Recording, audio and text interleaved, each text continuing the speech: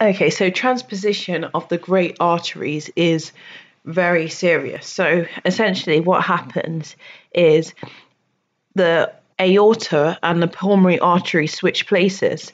So what we get is deoxygenated blood, which goes into the left ventricle. Instead of going through the pulmonary artery in order to be oxygenated, it actually goes straight to the aorta and to the rest of the body. So the rest of the body is getting deoxygenated blood, which is not what you need in order to keep your organs perfused. And then the oxygenated blood, which is in the left side, goes straight to the pulmonary arteries, goes to the lungs where it doesn't need to be oxygenated, and comes back again. So it's really, really not a great thing to occur. The only thing which really helps in this case, helps a baby survive, is if we have a patent ductus arteriosus. So, i.e., the duct which is between the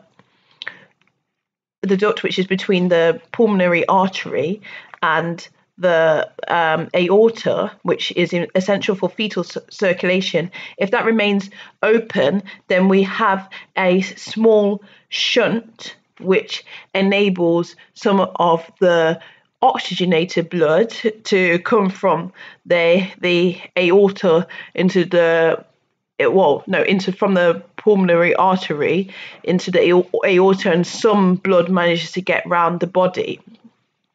So in this case, a defect is useful. And also, if this occurs, if there's either a ventral septal defect or I think also an atrial septal defect, you get some mixing of blood. So therefore, a little bit of oxygenated blood can get around the body. Otherwise, it would be quite disastrous if these defects weren't there. So what we have to do is we have to have emergency treatment.